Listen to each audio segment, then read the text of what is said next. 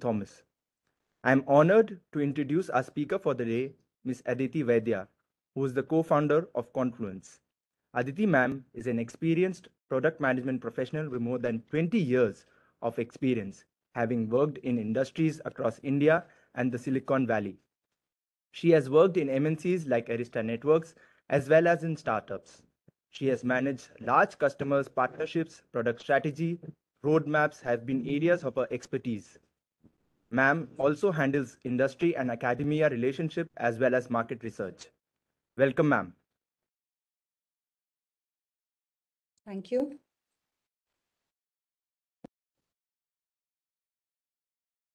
Thank you. Thank you so much. So should we get started? Yes, please. Okay, okay. Great. Thank you for the warm welcome and a very good morning to all of you. I'd like to begin by thanking the team at Christ University and the IEEE Pune chapter for organizing this wonderful platform for exchange of ideas. It's a good way for academia and research to collaborate, to exchange ideas and come up to speed with what is happening in each of our domains with respect to quantum computing. So today's session, this is the first workshop of the day.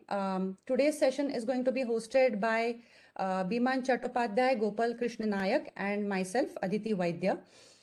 We are going to talk about a bit of introduction to quantum computing and then some aspects, technical aspects, a bit of a deep dive into some important concepts around approaches to quantum computing, right?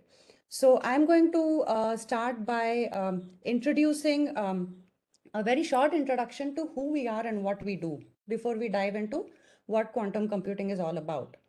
So we are all three of us, along with this team here, are co-founders at Confluence. Confluence is a company, we founded it last year in 2021. And we are on a mission to build a fault-tolerant, general-purpose quantum computer. We are based out of Bangalore and Pune. And in the team of co-founders, we are 6 of us. Biman and Gopal, who are also on the call today, and Ravi and Suja are all experienced entrepreneurs. Their earlier startup was Silicon and Beyond in the domain of high-speed SerDes, and it was later acquired by an MNC. Professor Anil Prabhakar from IIT Madras, he's a well-known name in this domain, and he's also part of the founding team. He brings expertise from the experimental quantum technology area. Apart from that, we have a team with theoretical physicist Dr. Sandeep Goel. His research work is focused on photonic quantum processors. We have Vijay, Gautam, Jayesh, and Dr. Teja as well on the team who are looking at different aspects of building the computer. So that's a little bit about who we are and what we do, right? So now, starting from the basics, right? What really is quantum computing? So quantum computing, as we all know, is a completely different paradigm of computing. And it is based on the principles of quantum mechanics, quantum theory. So quantum theory basically explains the nature and behavior of energy and matter at the smallest particle level, that is at the atomic and subatomic level, right? And the unit of computation is called the qubit. It is fundamentally very, very different from a bit. A bit in classical computing today can take on only values of 0 or 1. The special thing about qubit is it uses special properties of quantum mechanics called entanglement and superposition. And that is what makes it so special. It can be in two states, 0 and 1, at once until measured. What that means is it has access to a continuum of states. Unlike the bit can have access to one state at a time, but a qubit has access to a continuum of states.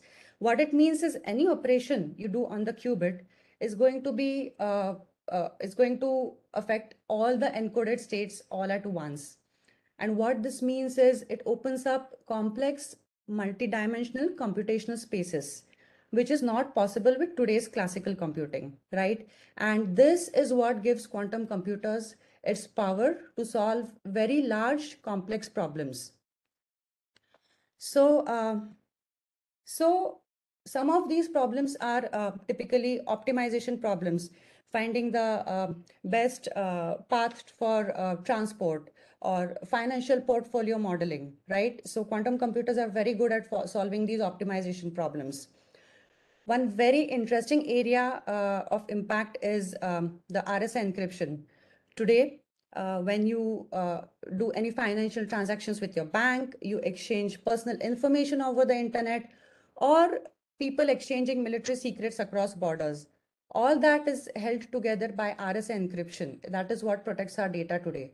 And today, no supercomputer can break this encryption in any reasonable amount of time. There's a table here which says it takes million years to break this encryption. But with a quantum computer, that is possible in a matter of a few hundred seconds. So you can imagine the kind of impact it has on the security aspect. There are some other interesting applications as well, right? Quantum computers are very good at handling large problems with very large number of variables. So for example, modeling all electrons within a molecule. It can be done in a much, much better way on a quantum computer. So it helps speed up drug discovery in the domain of pharmaceuticals. It also, there are some interesting ways in which some automobile industries today are already using it up to some extent. Electric vehicles, for example, one of the important things for them is to make sure that they make the best possible battery for a longer life. And battery technology is very, very complex work. So modeling all the reactions that go on, the chemical reactions that go on inside a battery is extremely complex. And today, these companies do use supercomputers to do that. But even with that, there's a very large amount of time that is required. There's a lot of averaging out of errors. And what all this results in is a much, much longer research cycle. So with quantum computers, this can be cut down in a very large way. They are able to simulate these reactions in a much, much efficient way. So these are some of the applications and areas in which quantum computers are being used, right? And because this is sort of newer technology, right? There are ways in which this can be used, which we cannot even imagine right now. I love this quote on the right side, if you see, right? This is from the late 1940s, when one of the very first few computers in Britain, this is what the newspaper had to say about it. It says that the computer may one day come down to our level of the common people and help with our income tax and bookkeeping calculations. But this is speculation, and there is no sign of it so far. So, and you see how the computer has evolved and how it has gone on to, really, really be used in the way personal computers are used. So there's always the possibility of new tech being used in ways that we cannot even think of right now, right? So a little bit about how this technology has evolved over more than 100 years, in fact. So the 1900s, in fact, were years of a lot of theory in this domain. And then later, in the last few years, a lot of action has happened. So if you look at the timeline here, right, it started with the famous scientist Max Planck proposing that energy is actually bursts of quanta of energy. Energy is made up of quanta of energy, packets of energy. And that is where scientists started thinking more on these lines.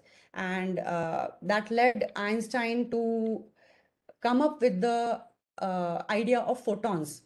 The idea that light, in fact, is made up of individual quantum particles called photons. So that was very early 1900s. And then a lot kept happening. Multiple different scientists were proposing theories here. And it was 1924 when Max Born used the term quantum mechanics for the first time. We have all heard of the Schrodinger's cat thought experiment, where the poor cat is alive and dead at the same time until observed. So it was 1930s, 1935 to be precise, when Erwin Schrödinger proposed this thought experiment, right? And quantum mechanics proposed some interesting concepts of superposition, of entanglement, And Einstein very famously wrote about entanglement in a letter to Max Born in 1947, calling it spooky action at a distance. So all this was happening, and 1960s, the famous Bell's theorem, Bell's inequality was proposed. So all this was happening, and then a very interesting milestone came up in 1981 when Richard Feynman, in one of his talks, proposed that a quantum computer could solve problems much faster than a conventional computer. After that, again, 1990s, so between 1992 and 96 is when some of the famous scientists, Deutsche, Peter Shor, and Grover, proposed their first algorithms for quantum computers. So you may have heard of Shor's algorithm famously. It gives us the ability to actually factorize prime numbers, and that is in fact what helps quantum computers break the RSA encryption, right? And Grover had proposed the quantum database search algorithm. So all this was happening, and it was almost the end of 1900s, 1998, when the first 2-qubit quantum computer was built based on the nuclear spin technology at MIT and Los Alamos Labs. And then came the last 20 years of a lot of action. Lot of computers being built on different technologies, lot of startups coming up in this area across the globe, right?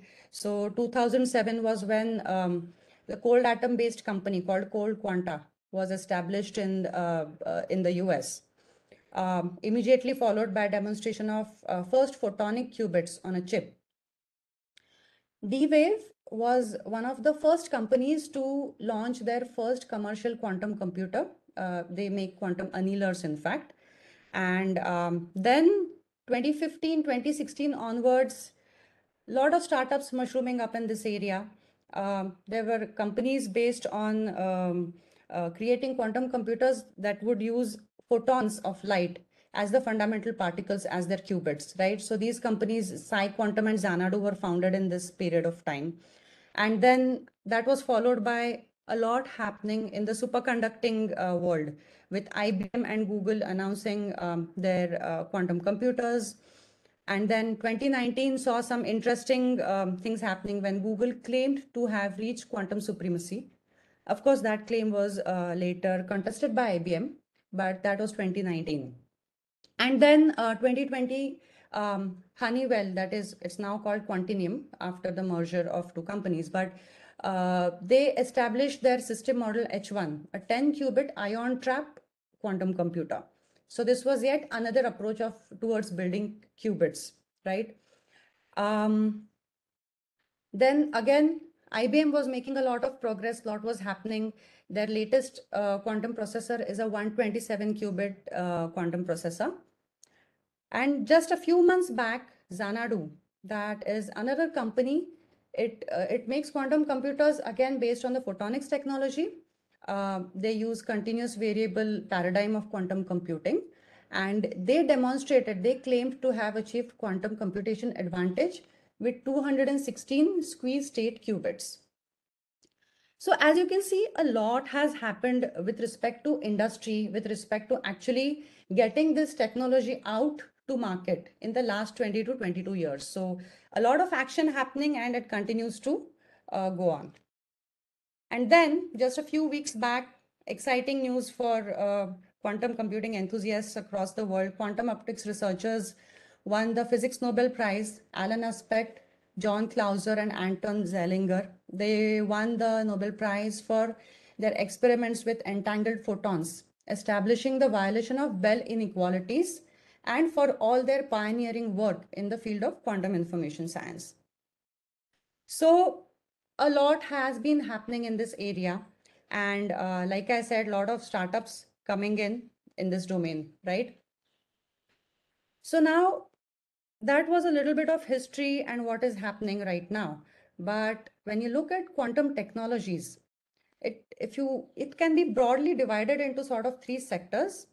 Quantum computing, where actual hardware and software for quantum computers is built. We have quantum communications. That's the area that deals with the aspect of establishing secure quantum networks. And then there's quantum sensing, where sensors are made based on quantum theory. And these sensors are highly sensitive to disturbances around the environment. And that is what makes them great measuring instruments, right? So now, as far as quantum computers go, there are multiple ways in which a quantum computer can be built.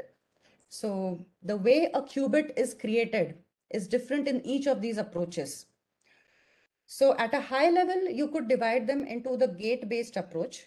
In this approach, the qubits, they are operated upon sequentially, and measurements are done at the end. So this is useful for approaches such as the superconducting qubits, also known as transmon. Famous, some popular ones are Google and IBM who are following this philosophy. There's these other approaches, ion trap, where ions of specific elements are trapped and manipulated using lasers under high vacuum conditions. And then there is the measurement-based quantum computing paradigm. So when photonics is used as a paradigm of computing, right? We saw there are some companies in that domain. Photons of light are particles always in motion, and it is not possible to do sequential operations on them. And in fact, some of aspects of this Gopal and Biman will be touching upon in their talks later on. But basically, that is where MBQC comes in. It helps to do operations and measurements on particles of light that are always in motion. And again, under that, you have the discrete variable approach, the continuous variable approach. So we saw that PsiQuantum, I mentioned, is a company in this domain, and they follow the discrete variable approach, where the presence or absence of a photon is directly mapped to a qubit. It's also called a dual rail qubit. You may have heard of that term. And then there is the continuous variable paradigm, where the continuous field of electric field quadrature is mapped to a qubit. So as you can see, multiple ways a qubit can be built, and therefore multiple ways a quantum computer can be built. And each of these approaches have their pros and cons. And this is a more detailed table. Please don't get bogged down by the amount of information on this slide, but this is just to give you an idea of what kind of parameters can be used to compare these different technologies, right? Number of qubits, the qubit volume, so quantum volume, so to say. Does the technology require cooling? For example, one of the main hurdles in the transmon or superconducting approach is the requirement to cool down the equipment to a few millikelvin, 2 millikelvin. And that means the use of very, very large dilution refrigerators. So those kind of aspects. Photonics, on the other hand, most operation is possible at room temperature. Then is there a requirement of lasers? How about high vacuum? For example, ion trap quantum computers require very high vacuum. And all these parameters affect the coherence time of a qubit. So these are all very important parameters. So these are some of the parameters. And just to give you an idea of how different companies are present in different sections of this approach, right? We saw that IBM, Google, these are some of the popular ones. They are the superconducting guys. Rigetti is also another company that uses this approach. The Chinese government claims to have built a quantum computer using the superconducting approach as well. Under ion trap, we have Quantinuum, previously Honeywell. There's other companies like Oxford Ionics, there's IonQ. We also saw a company called Cold Quanta at the beginning in the history section. So Cold Quanta follows the cold atom approach. And then we have the photonics people, where PsiQuantum is a company based out of US, California. They make dual rail qubits. Xanadu is a Canada-based company, and their approach towards building qubits is slightly different, but they are also photonics based. And then, of course, our own company, Confrence, we do this. And these are some of the approaches. There are multiple different ways, but these are some of the more popular ones. So, as I said, a lot of different companies coming up in the last few years. These names are just a very, very few in this domain, right? But all these companies are spread out across the globe, and All of them are making their own quantum computers. Some of them are making software for the computers. Some of them are full stack quantum computing companies where they're making the hardware and the software to go with it, right? So it's interesting to see that the distribution of these companies across the globe shows that most of these startups are centered in the United States. The US today has 60 startups in the domain of quantum computing, and it is followed by Canada. They have about 27. There's a lot of action happening in UK and the European Union as well.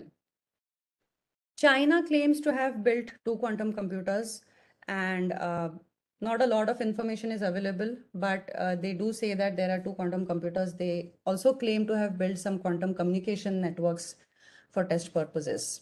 So, kind of action happening all across the globe, and the startups continue to emerge.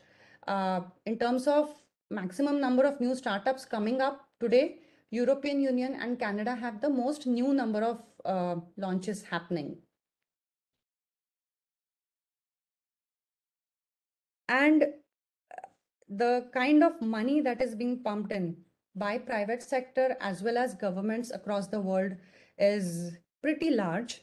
Of course, governments want IP in this domain. They want to build their own quantum computers because of the kind of impact they have on national security.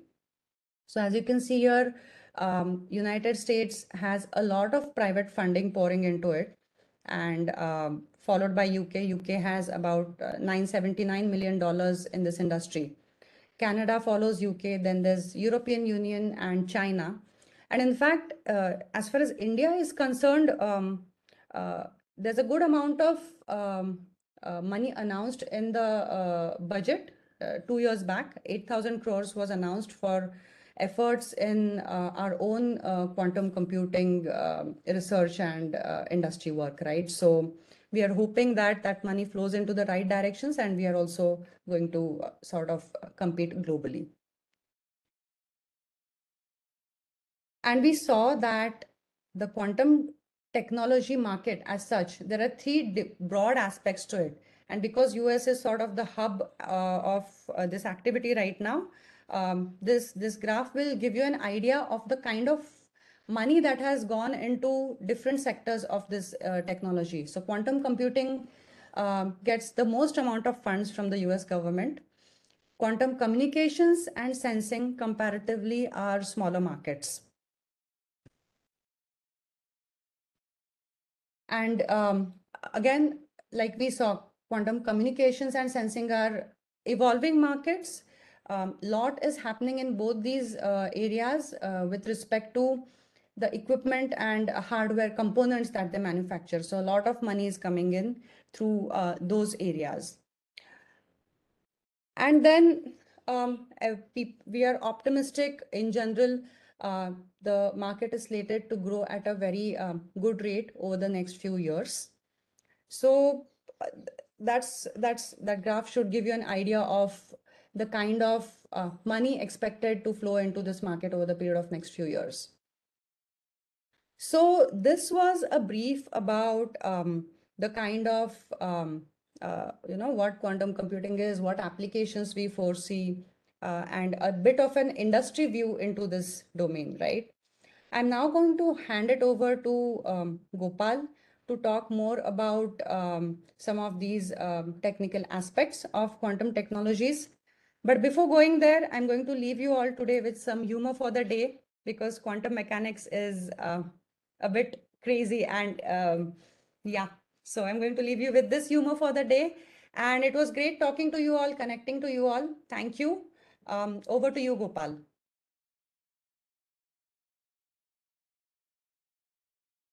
Thank you, Aditi.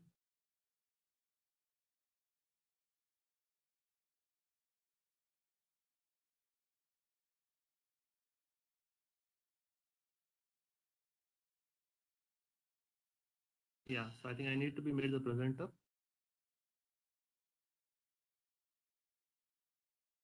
Yeah.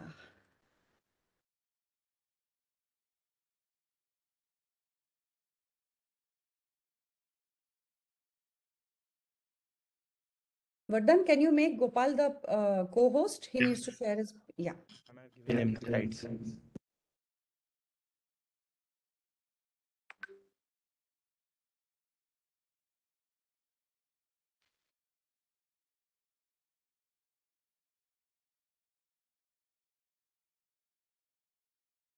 Yeah, so good morning, everybody.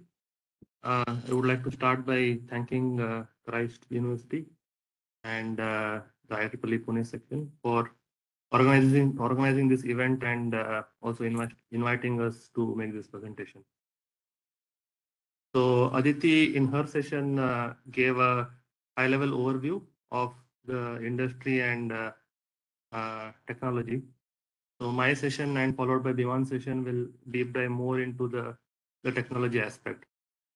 Okay. So I will cover at a higher level of the various types of quantum computing. So specifically, we will look at the gate-based approach, the quantum annealing approach, and the Gaussian boson sampling approach. Okay, at the end, I will just show a comparison to give a higher level comparison between these three schemes. Okay, so this slide covers about the gate-based quantum computing. So in this slide, for this approach and for other approach, the method I will use is I will try to use an example to support my explanation and try to highlight what are the basic quantum mechanical features which are coming into play in solving the example problem. Okay, so this is a crowded slide, so just have patience, just follow me and the mouse pointer. Okay. So the example I have taken for the gate-based quantum computing is the Desh-Doza algorithm. This is actually the first algorithm which was proposed to indicate that quantum computing can solve problems much better than what classical can do. Okay, so this is a problem statement.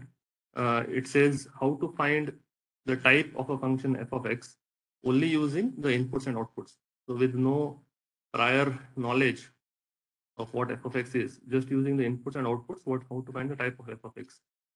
So I think this table tries to explain the same problem statement. So let's say f of x is a function of x, where x can be expanded in binary format, is a n-bit number. And f of x, let's say, can take only binary values, which is 0 or 1. And as I said, x, each bit of x is binary, 0 or 1. So this function, let's say, has two types.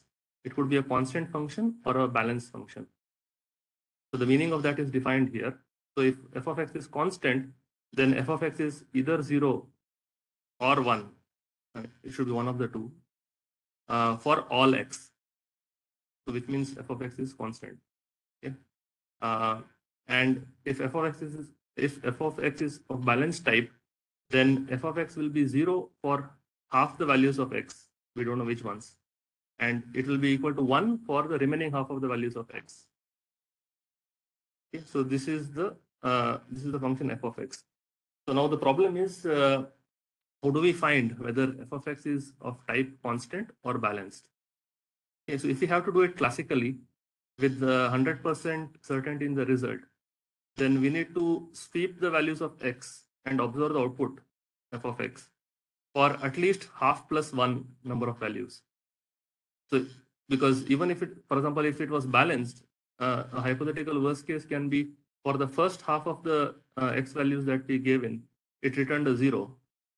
But we are still not sure whether it is of constant type or balanced type, right? So we need to hence give at least half of the values of x plus 1, that many count of input trials we need to do to find whether it's of constant type or balanced type. So this is what it turns out to be if we have to do it classically. Okay. But if we try to solve the problem using quantum mechanics, okay, the situation becomes much simpler using the quantum mechanical properties of superposition and entanglement. So let's look at that, how the problem becomes simply solved in quantum mechanics. So this is the figure which shows the circuit. So this is the input. And so this input is kept at all zero state.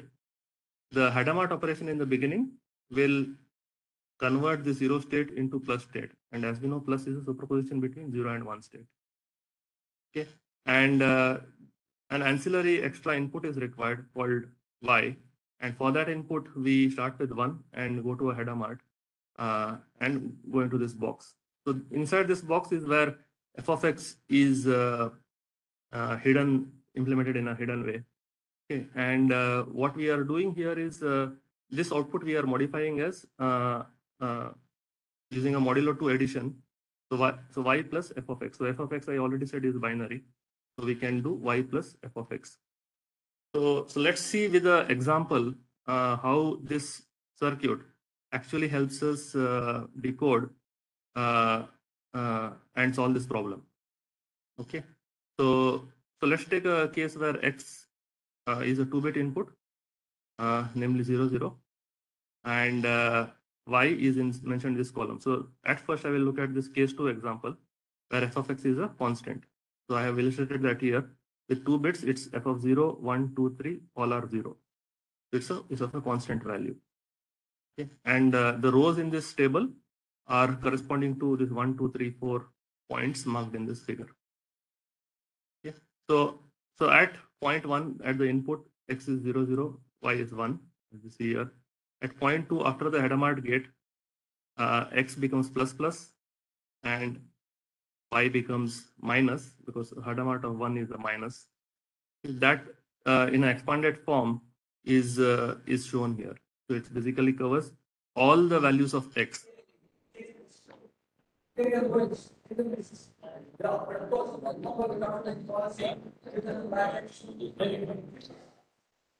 Somebody needs to mute. Yeah, so as we see here, at this point, we have all the values of x covered in one shot. Okay. Whereas y, the minus is shown as 0, minus 1. So f of x, as we seen, is 0 for all values. So hence, this operation, y modulo addition 2 with f of x, will just return y. Okay. So hence, x does not change at the point 3. X does not change. It is same as input. And y also does not change because f of x is 0. Right. So after that, again, if we put a Hadamard on the x, we just get back the original value, which is plus plus. Right. And after that, yeah, sorry, this particular thing is plus plus, and after that, if you apply Hadamard, then it goes back to 0, 0, which is the original input. Okay. So the 0, 0 coming here indicates it's a constant function. Okay. So obviously this still does not tell you how the problem is solved. So that will be more clear when you look at this other example. So let's say this case 1 example is for a balanced condition. So this is the function shown here. So f of 0 is 0. Let's say f of 1 and f of 2 are 1 and f of 3 is 0. So this is a balanced case.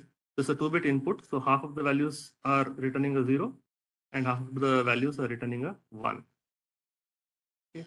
So this particular function for implementation using the quantum gates is shown here. So this particular implementation is inside this box. So basically 2 CNOT gates are required with the 2 bits, and this will modify y as y modulo 2 addition with f of x, where f of x is such a function. Okay, so now again let's walk through at points 1, 2, 3, 4 what happens. 1 the same. At point 2 it is still the same as before. So at point 3, so as shown in this circuit, we are just showing x is unchanged, right? So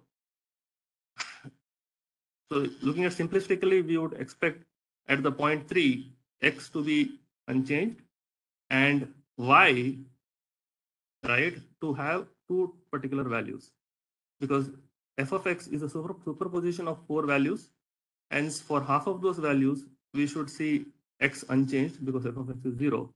And for half of those values, we should see x change to ket1 minus ket0 because of this modulo 2 addition where f of x is 1. Right? But y being a single signal, how can it have two separate values? Right? So these two values are having two different phases. Right? So y is in an entangled state with these 4 values which are in superposition coming from x. Right? But y being a single signal, it cannot have these two separate values which are different in phase. Right? So hence what in reality happens is a phase kickback happens from y to x. So hence this is not what happens. Y remains, let's say, in 0 minus 1 state, but this 1 minus 0 cases give a phase kickback on to x. So hence the x that comes out at this point, right, is 0 0 minus 0 1 minus 1 0 plus 1 1. So these two guys have changed a sign from plus to minus because of the basic kickback coming from y for the cases where f of x was 1, right? So that's what happened. So now this particular thing simplifies to minus minus, and this after the Hadamard gate will return a 1 1. Okay, so this is how the problem is solved. So using a quantum mechanical circuit, so if the input was constant, we always expect to see a 0 0 on the output, and if the input was balanced, we will see a non-zero 0 output coming out. So in this example, I have shown 1 1, but based on how you for other types of balanced mapping of this function, we will get other non-zero values like 0 1 or 1 0. Okay. So this is a pretty the most straightforward example which demonstrate how superposition and entanglement are used to solve a problem quantum mechanically in a much more efficient way compared to classical. Okay. So this particular kind of solution where we have used quantum states and quantum gates to do the operation is what is called as gate-based quantum computing. And hardware-wise, the most used example is coming from this IBM. So, and there are other players, as Aditi already pointed out, who do the gate-based implementation. So this particular circuit can be implemented on a gate-based quantum computer.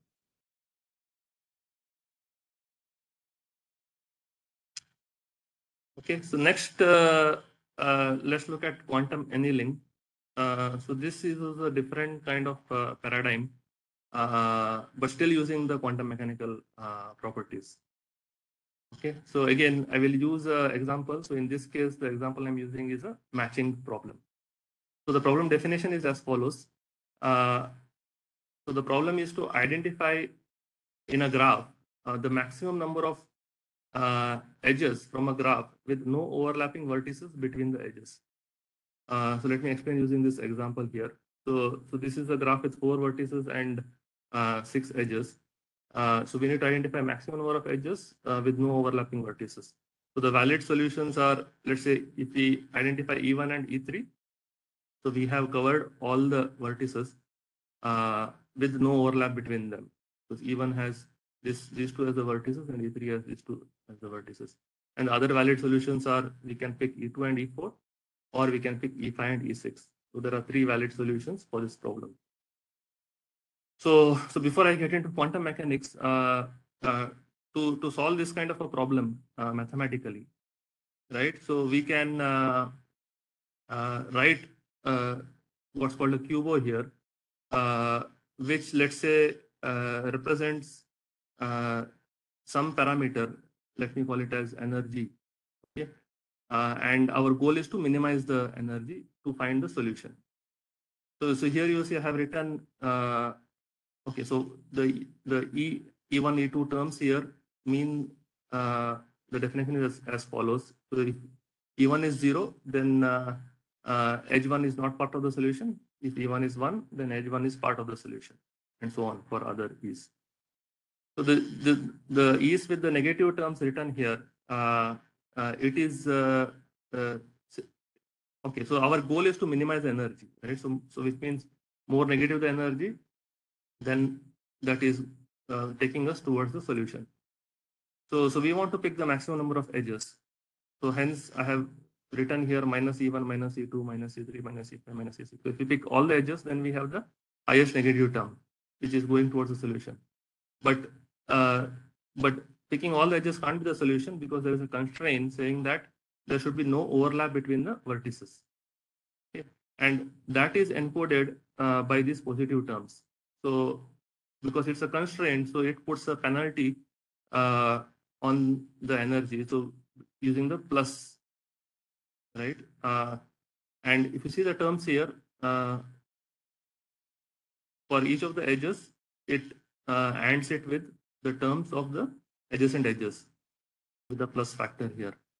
So it's E1 has, for example, E2, E4, E5, E6, E2, E4, E5, E6, which are the adjacent edges for E1.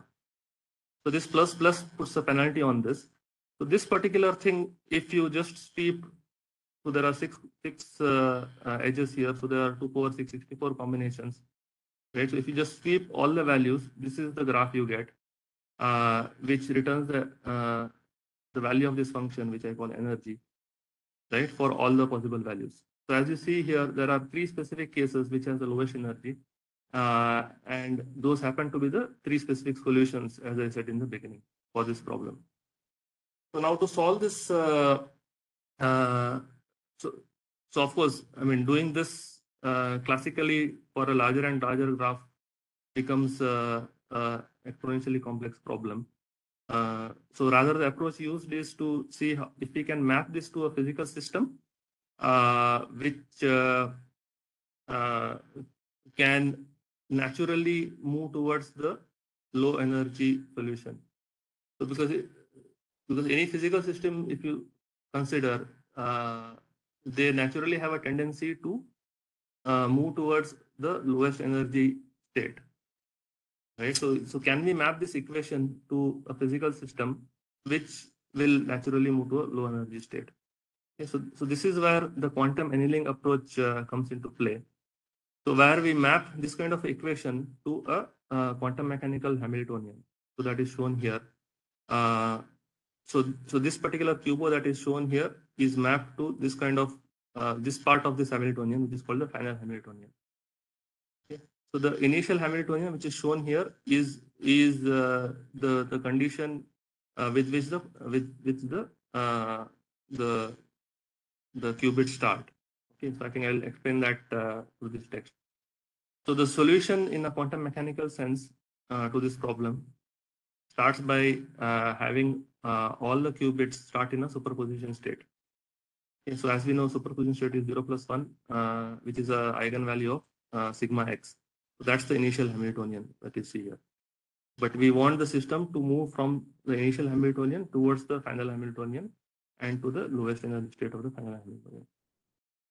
Okay, so in energy landscape, in the superposition state, the energy of the quantum mechanical system is shown here. And once the annealing process begins, so what the annealing process does is it adds bias to the qubits. So for example, in this case, it's a 4-node problem. So we need sorry, it's a problem with 6 edges.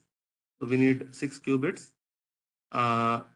And to model this kind of equation into the Hamiltonian, what it does is it adds a bias to model the weights of these individual terms, and to model the weights of these quadratic terms, it adds a coupling factor. Okay, so the annealing process runs where the barrier is raised, which leads to a double potential. So right now in a superposition state, there is no distinction between 0 and 1.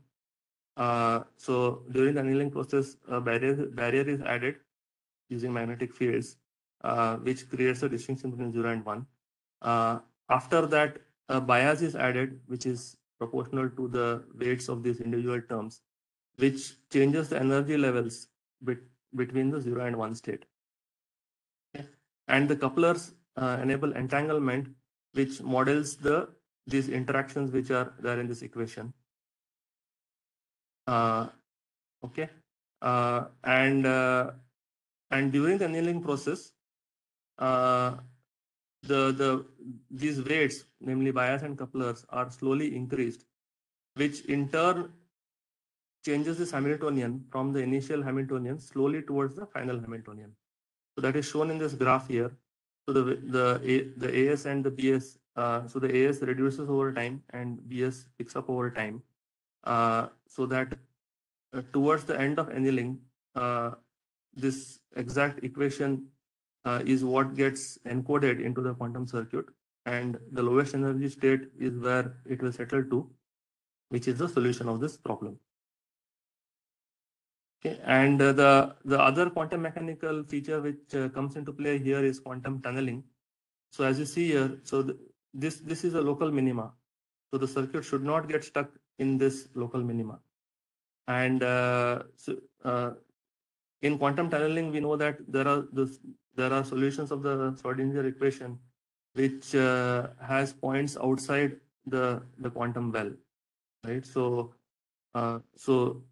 so the tunneling helps the system to move from this local minima to this side, bypassing this local maxima here, so that the system really moves towards the actual global minima. So this kind of a scheme is implemented in the D-Wave computers. So these are some snapshots from the D-Wave computer where each of these vertical and horizontal lines that you see are the qubits, and the overlaps are showing the interaction between them. So so these are internal couplers, which shows the interaction between the horizontal lines and the vertical lines, and between such groups also there are interactions, which is, I think, more clear in this picture. So this kind of a problem is mapped by a software to this kind of a hardware, and then the annealing process kicks in, which helps in solving the problem.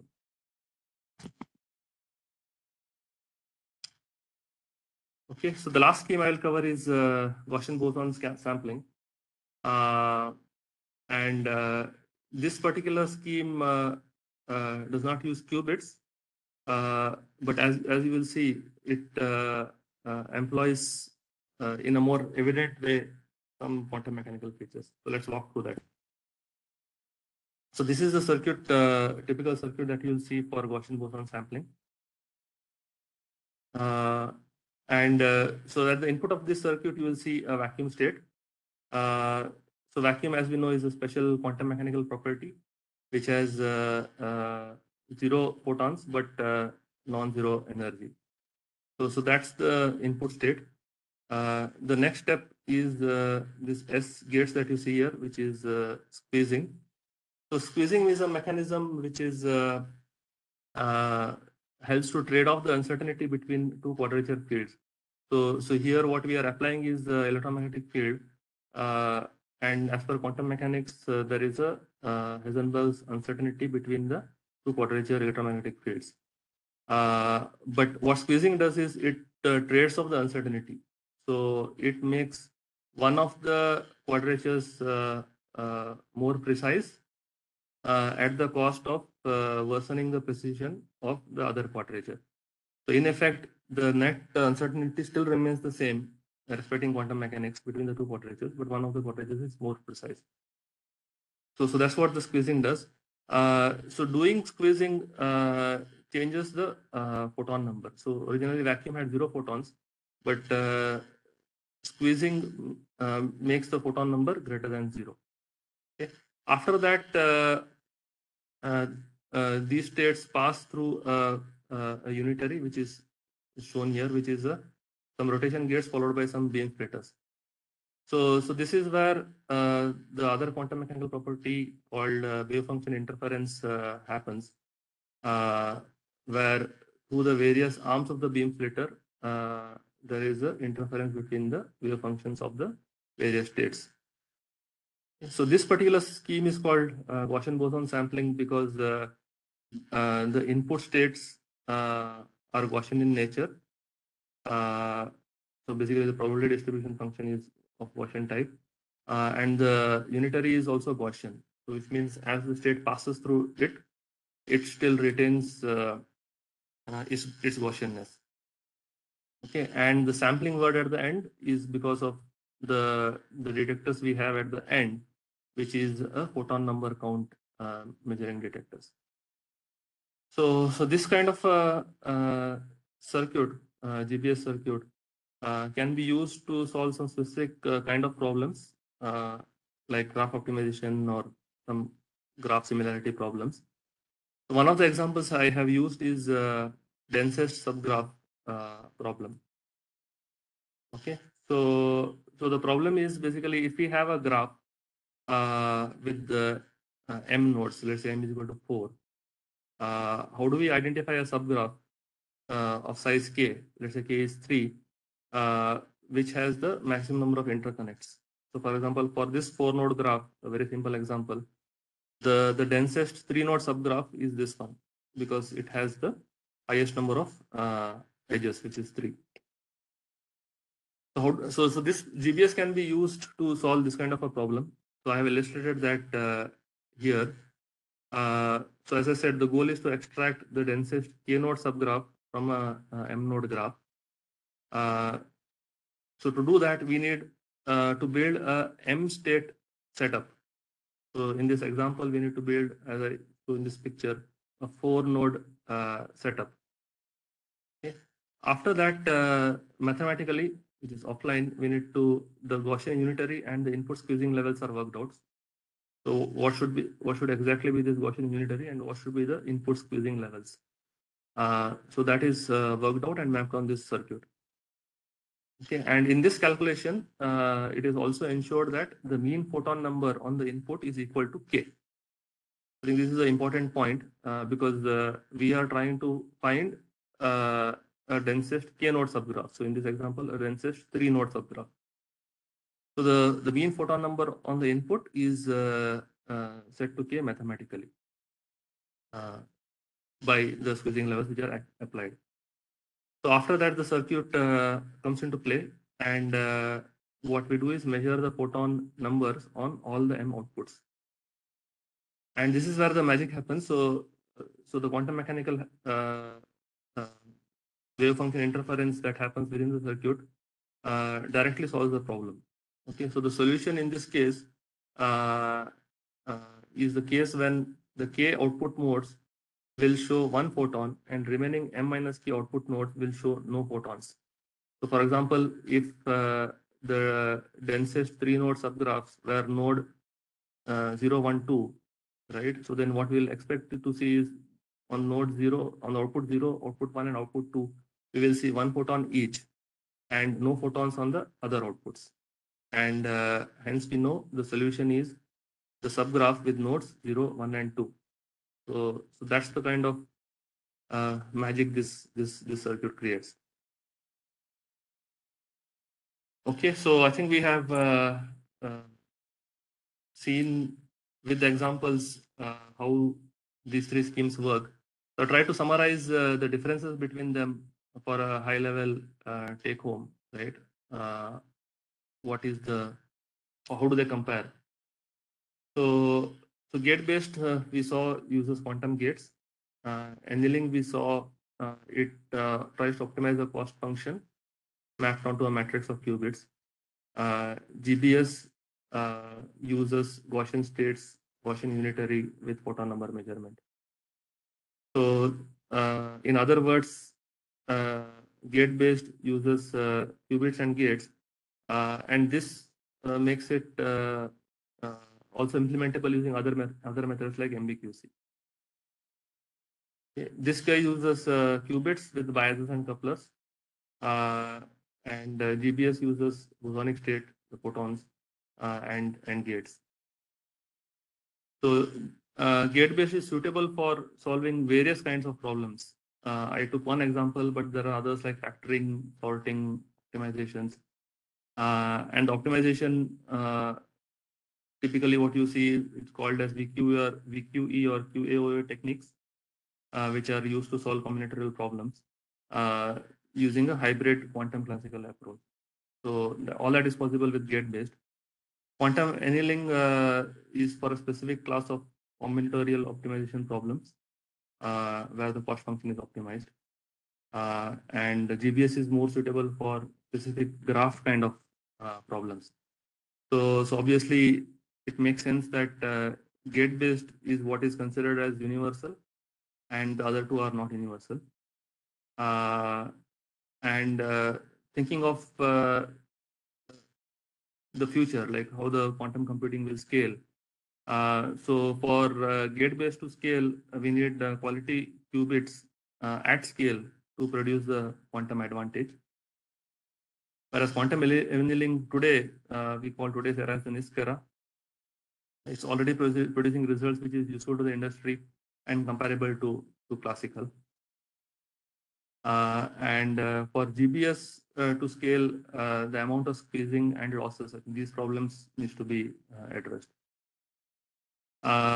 Gate-based supports error correction, right? So that's good. It being universal and supporting error correction, it can solve more problems as the time goes by. Quantum annealing is not amenable to error correction. So which means if this has to scale, we need to improve the quality of the qubits natively. And for this, the error correction is not applicable because there are no qubits we are talking in that scheme. Gate-based is implementable using static qubits or flying qubits. So I think Biman will touch upon this topic. What do you mean by static and flying qubits? Quantum annealing is with static qubits, and GBS is with the bosonic pairs, photons, as we saw. Okay, yeah, so that's all I had. So I guess I'll hand over to Biman to deep dive further into the hardware aspects. Thank you, Gopal. So I will start off.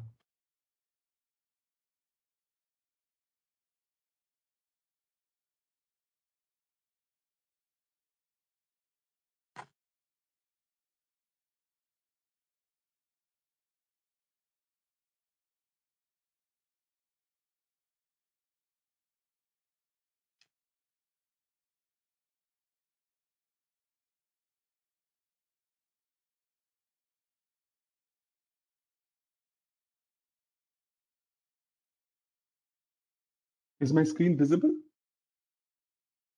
Okay. Yeah. So at the onset, I want to thank Christ College, Deemed University, and IEEE for giving me the opportunity to talk about certain features of quantum computing and quantum hardware. So the way I want to go about is that some of the topics which Aditi and Gopal covered. So some of the terms that are being used there and go in a little bit more details, a little bit of more deep dive into those topics. So one of the things is that we want to talk about from a hardware point of view, how is the qubit implemented? Okay, so going to like the terms like what is a stationary qubit, like when you implement qubits in as matter or circuit based qubits. Similarly, you can implement qubits in light modes, so-called flying qubits. So we will talk about that. Then we would go to these computational models, and Gopal talked about the different computational models. We would go a little bit more in depth on the gate-based model, because that's something that eventually gives us the ability to do a fault-tolerant computer. So to say, the source algorithm and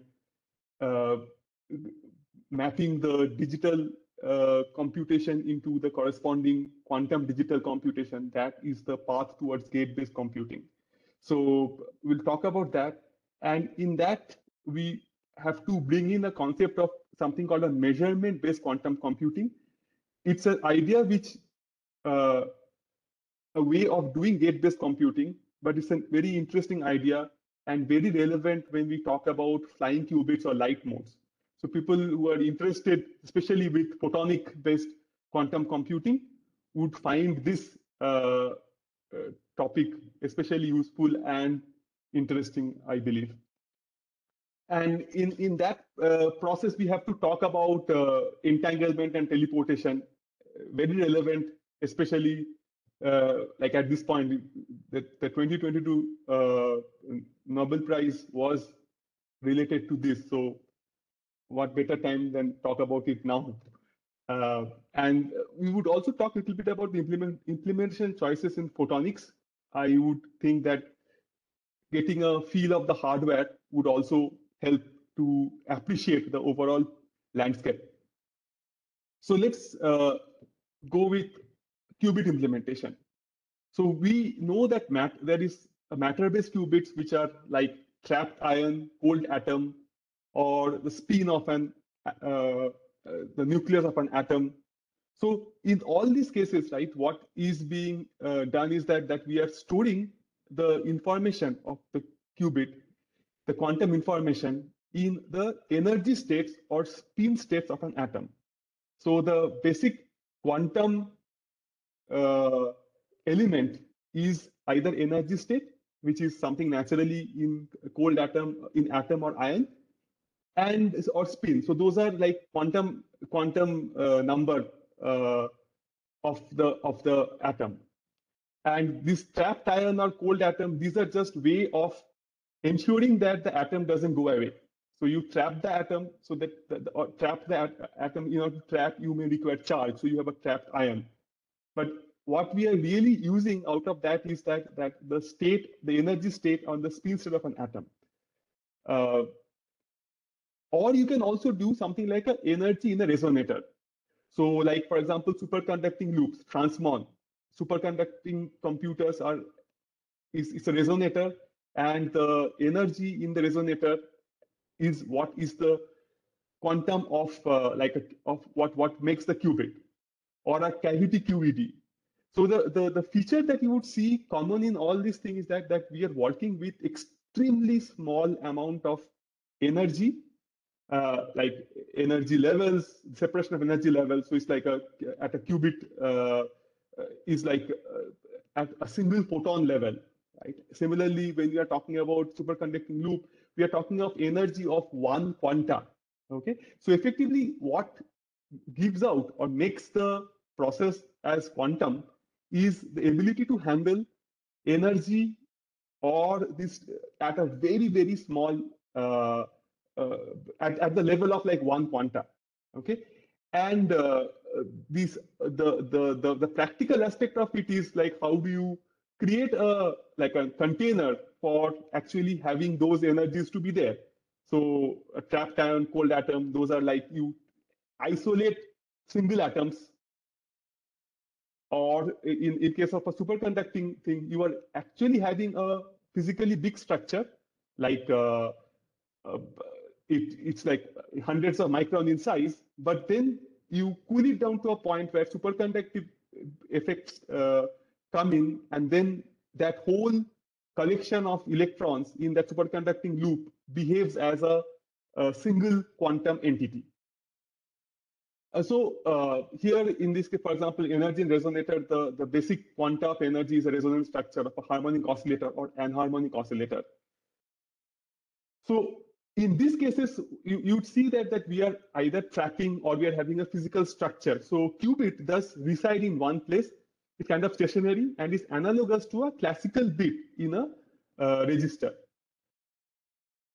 So the next thing is that once you have got a qubit, you have to manipulate and do some operation on it, right? This one thing is to store the qubit, then you have to do operation on that. So in some sense, you can see that there is a very nice parallel between classical computation and quantum computation, in the sense that you initialize the qubits, you manipulate them according to a desired program, and then you read out by measurement. So this flow, right, that what you are seeing here is what is described in a gate diagram, where it shows the initialization, the manipulation, and the readout. And this particular form of like representing the problem statement is what is used in the gate-based quantum computing model. And the way you model it also dictates or influences the choice in which you implement it, right? Because you have to have this corresponding flow chart of thing being implemented in terms of something which is physical, right? In terms of storing the information in qubits, then in manipulating them according to what those gates are asking it to do. But before I move a little bit on this one, I just want to point out a few subtle difference between the quantum gate diagram and the digital gate diagram. Digital gate diagram, like if there are people with electrical electronics background or computer science background, I think you might have seen digital gate diagrams. So it would be interesting to see that a little bit of differences are there, so that if we point that out, I think certain confusions that usually happen otherwise can be addressed upfront. So in a digital gate diagram, this is like a typical digital gate diagram, right? With AND gates, OR gates, XOR gates, and so on. So usually when you draw such a diagram, it is a combinatorial circuit with implicit inputs of A, B, C, which are given there. And like what is really happening is that we are giving the value of A, B, and C. It gets computed. There are intermediate points which are different from the input, and then the final value comes out on the, like this is a error kind of a circuit, so onto the final output. So here the gates are irreversible, and the obviously there is no requirement for input to be equal to the output, and so on. So the point is that this is the combinatorial circuit, and we are like kind of looking at the a logical computation from ABC to S and C, the outputs. When you talk about a quantum gate diagram, it is actually better to call it a state machine, okay, or a flow chart, like what you would see in, let's say, in a computer programming. You have the flow chart. The only thing is that you draw it horizontally, so to say. And if you think of it like that, is probably a better analogy, because we are working with quantum states and their evolution. So a state machine is going to capture that, right? So in a way, if you think of it that way, but the way this is drawn is very similar to a gate diagram. So sometimes there are some confusions that crop up because of that. So what this really represents, right, is that you have these inputs which are, let's say, 3 different qubits, 3 locations in space where you are having these qubits held. And then each of these gate operations is actually acting and modifying the content of the qubit. You can use energy, pulses of microwave, or a flash of light to do that evolution. And what we are really having is that when you have a where, this is like saying that there is no computation happening. Like those are like holding the value. And by the principle, these gates are reversible. Okay, so that's something that is when we are modeling this particular way of doing in quantum mechanics, when you're using quantum mechanical evolution, which are unitary. Okay, so they are reversible gates. So this is something that happens because the way you want to evolve these qubits using Hamiltonian, it imposes the constraint that those gates are reversible. And at the end, you do a computation. At the end of the computations, we read out the state. So effectively, it is looking like a evolution of state through different Hamiltonians or unitary operations on the different qubits or a pair of qubits as well. So one of the things to note here is that what this is implying is that you have to have certain locations where you have the qubit, where you actually work directly on those locations. Like if you're really not copying it out from there and doing computation and writing it back somewhere else. You're actually working on those locations themselves. Okay, and there are interactions. So it would mean that those qubits have to be physically located close by in order for interaction to happen when you are let's say introducing this, like if those who are aware of this quantum gate diagram, like a C0 gate and so on, when you are when you're doing interaction, you need to have those inputs available and make them interact. So these points would become like what the implications of that if you, let's say, want to do something with light, where lights are flying away. So the reason for bringing up this description is that this would become relevant, so that if we were to work with something of this diagram where this is suitable and where such a description actually makes the thing difficult. Okay, so I'll just try to highlight that.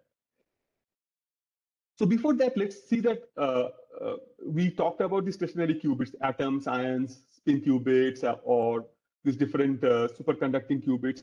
So what are the challenges uh, in this form of like storing the quantum information? Is that these require isolation from the environment.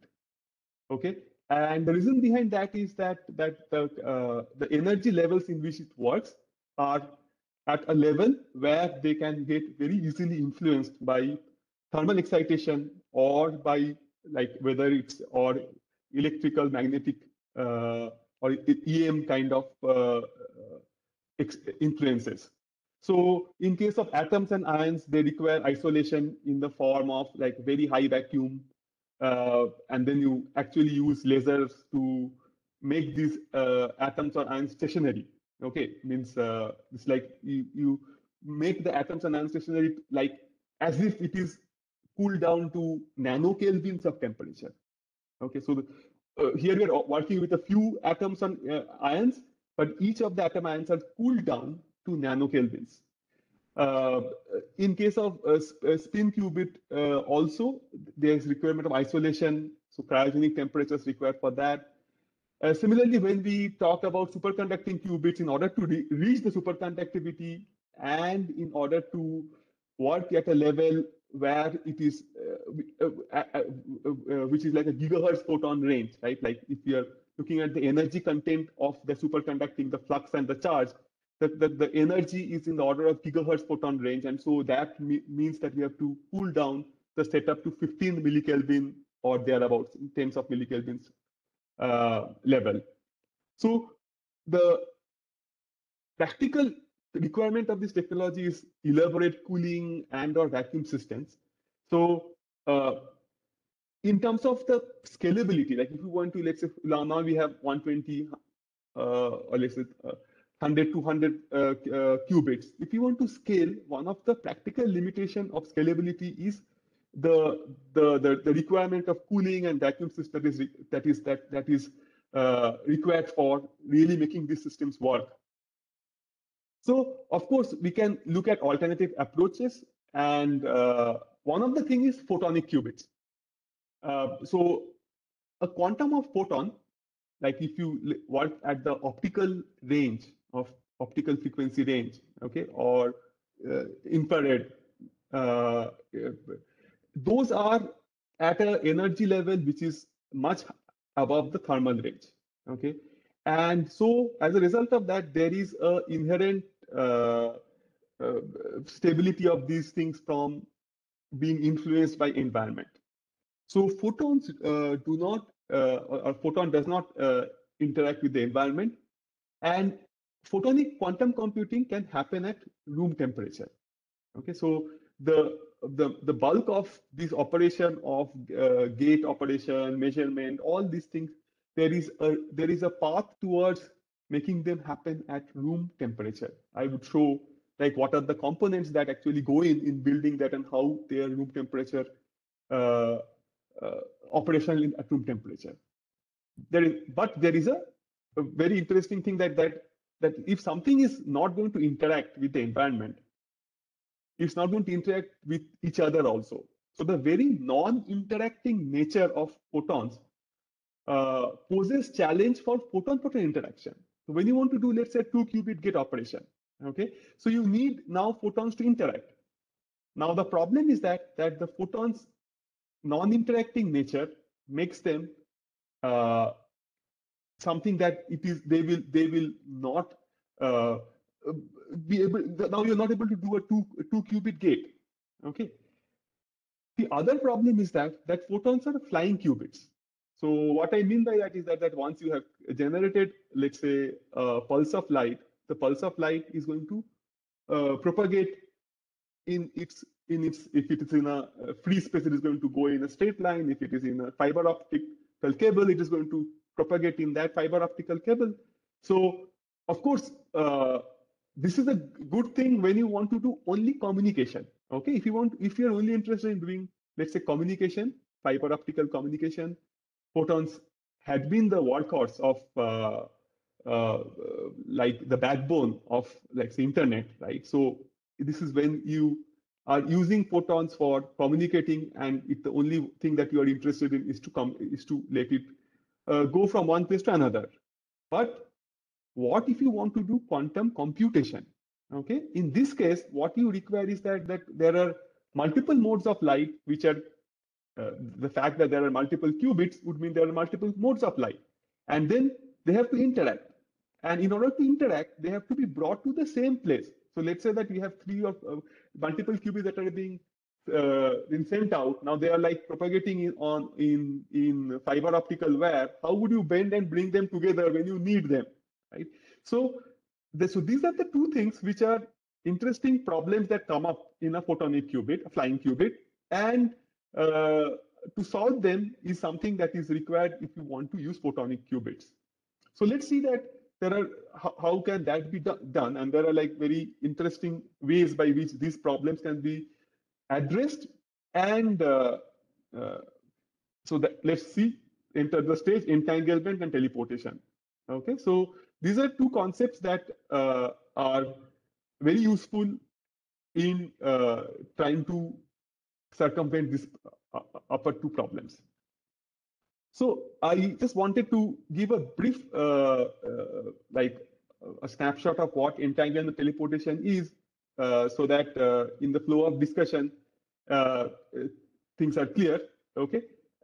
So this is a quantum gate diagram. So what is present here? Let me just first show this diagram. Okay. So what we are having here is that we have two qubits, okay, which are like the phi a plus and the phi b plus, and this is a very special kind of, so these are two separate qubits, but they have a very special characteristics, which is their state is represented by this particular form. Okay. Now, for people who are not very familiar with this notation, which is a Kate notation, let me just like try to word it in terms of like what this means.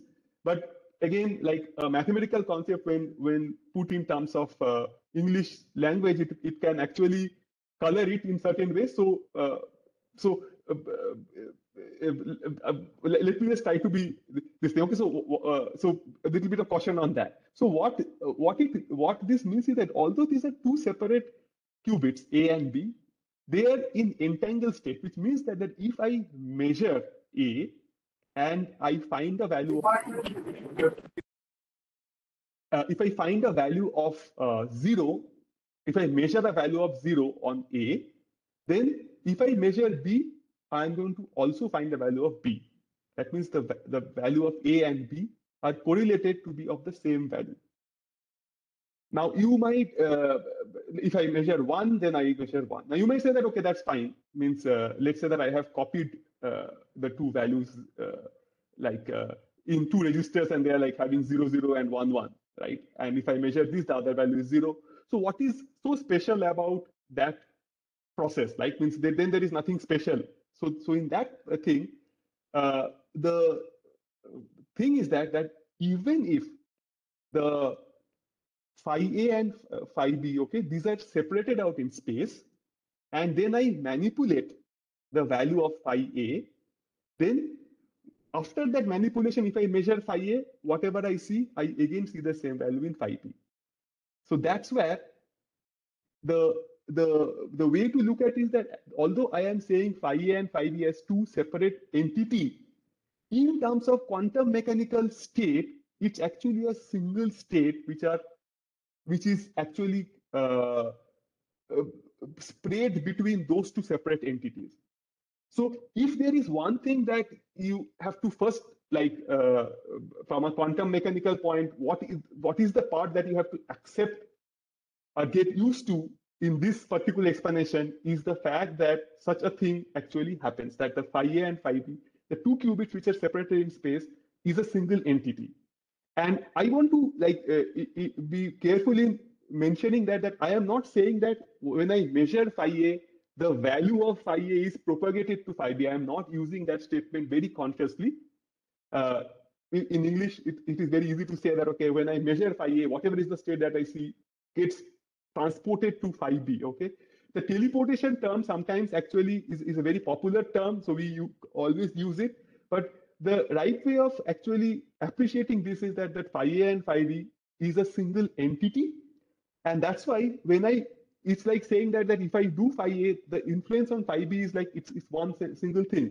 Like if you it is not that you have to imagine a flow of information from phi A to phi B. Okay, it is that one single entity. So if I look at one part of the entity, it defines everything for the whole entity. That kind of a description. And the other aspect that is probably important to understand in this context is that if you see that it is written as 00AB plus 11AB, the reason that this is the thing about superposition, that it's not that phi A and phi B, when I'm talking of phi A, it is either 0 or 1. It can be in a 0 and 1. That means there is a finite probability for finite quantum probability of collapsing to 0 or 1. And whatever the collapse that happens on A happens on B as well, and vice versa. If I were to measure phi B before, then whatever the collapse that happens on phi B is going to happen on phi A also. Okay, so on the qubit A also. So so there are these two features are actually what makes this an entangled state. So there's a superposition, but along with that there is a single entity which if you measure, then you see the same corresponding value on the other one. So there's a correlation in here. Now this correlation, you could set up something by which you can say that I can do the correlation in a classical fashion also. Okay, like for example, if you were to let's say set the same value of the two things at the same time, or have a communication channel between them and so on. But the fact that this is a quantum correlation, okay, is something that requires some additional proof of how do you prove that this is a quantum correlation. And it would be pertinent to say that this year's Nobel Prize is an experimental proof of showing that such a correlation is quantum correlation. By the way, this thing that I have drawn here, this 00 plus 11, is what is known as Bell state. And to prove that if something is in a Bell state, there is something called a Bell inequality violation. There is a correlation between the two states. If you measure and look at the correlation, that correlation is something that you can never get by classical method. And proving that in an optical setup is what had been the key thing that was part of the Nobel Prize of this year. So effectively, this is like saying that for to prove what is called a Bell inequality violation. So we are going to use a similar concept here. Okay, so we start with entangled states which are in a what is called a Bell state, to be precise. Okay, and then what we do is that I want to send the state which is present in a third qubit, which is, let's say, the C qubit, and I want to, whatever is the state of phi of psi of C, I want to have that state being present in the qubit of psi of B.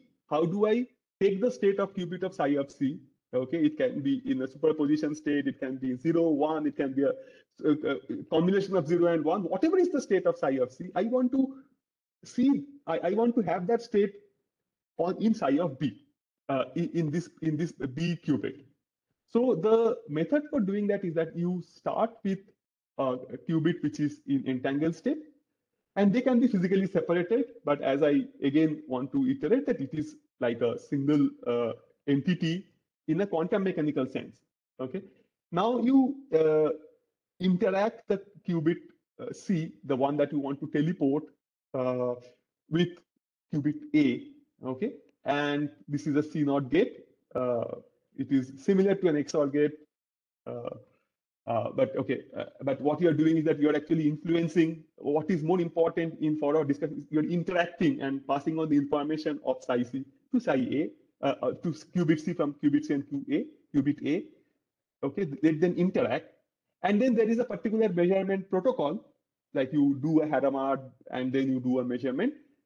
In the next slide, I have the maths for that. But again, the point is that look at the things that are being done here. We are having a entangled state. We have an interaction followed by measurement. When we do that, what happens is that the state of psi of qubit C comes on the state of qubit of B. So this particular thing of entanglement and teleportation is something that allows information to be taken from one place to another place, even when they are physically separated. Okay, and how these things happen is a purely quantum mechanical process. So the thing that is, if we have to point out one thing that you need to understand or accept from a quantum mechanical aspect is this entangled state. Okay, and if you try to if you were to try to get this in a classical sense and try to form a classical picture of this particular entangled state in terms of by talking about communication between these two qubits and so on, then you would be stuck with like a quagmire. You will not be able to appreciate what's going on. So that's with this background of entanglement and teleportation, I think, here there is the maths. I would not go into the detail of the maths that is there, but if you were to run through this, you would see that like, if you start with this state, which is a superposition state, if you start with, here is D is the data, or the C, or the other qubit, which is in a superposition state of 0 and 1. And if you were to do the Bell measurement that is being shown there, okay, and if you run through that experiment, that thing, you would see that you have the state of in teleported with some Pauli operation, which is like a trivial gate operation, which was shown here by these things. So based on the measurement result, you have to modify the state, but that is a trivial operation based on the measured value. And of course, you can see that unless you do this based on the measurement result, unless you do this operation, you would end up with a state which is not exactly the state of C. Instead of psi, you would get which is a inverted version of it, or with phase flip and so on. So fundamentally, the teleportation to be faithful, we still need the fact that we need the information of the classical output that is coming out as the measurement result. And the fact that you need the measurement result, and you have to communicate the result from psi of C measurement, the C and A qubit to B. That is a classical communication thing, and that's why in order for the state to go from psi C to psi B, for your practical use, we are limited by the communication speed between the C to B. Okay, but so that is why it is not violating the speed of light as far as the communication of teleportation is concerned. But so here is the math which shows that why you need that Z and X and so on. Okay, so basic summary is that entanglement and local measurement, you can do a quantum information teleportation, but you also need additional unitary transformation, which is based on the measurement result. So now let us come to, so now that we have this in the backdrop, we would like to now talk about how a flying qubit or a photonic mode can be used for solving the two problems that we talked about, like how do we ensure that even with a flying qubit we can make it work. But now for that, I think one thing we need some more clarification, that when we talked about, let's say, the stationary qubits, we talked about the energy as the content of information, something getting mapped, the information of 0 and 1 getting mapped to the energy or the flux of a particular structure, right? Now, in case of light modes, what is that physical feature which is representing the qubit? Okay, there are various ways by which you can actually use light pulses, and the reason why we need to bring out this specifically is that let's say fundamentally when we talk about like classical optical communication, we are using intensity, right, most of the time, or intensity and phase when you're using coherent communication. So, for example, what is the corresponding thing in case of when you're talking about quantum communication? Quantum qubits in photonics. So you can use single photons where you are actually having a precise energy, and that photon can be in a waveguide. And if you have a single waveguide, the presence or absence of the photon is a 1 or a 0. That's something called a single rail encoding of. So you are having a precise amount of energy in a pulse, and that energy being present is 1 and being absent is 0. And the fact that it is in a quantum state, you can actually have a situation where you can have a superposition of that.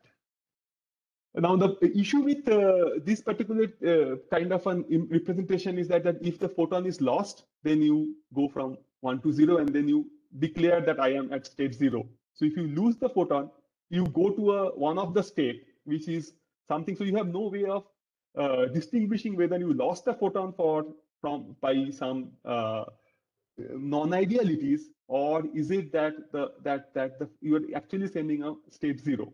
Okay.